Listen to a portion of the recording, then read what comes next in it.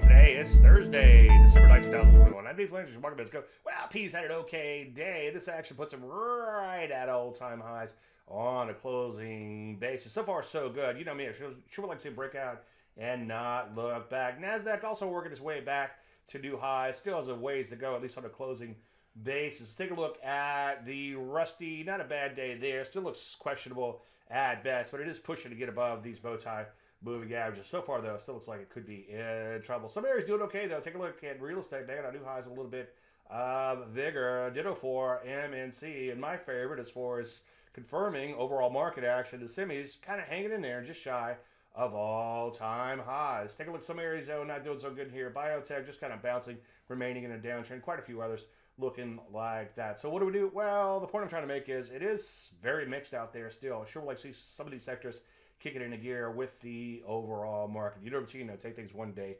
at a time. Not seeing too many setups, so let's just sit tight, let things shake out. Any questions, as usual, Dave at DaveLandry.com. I'm Dave Landry, and you just heard the market in a minute.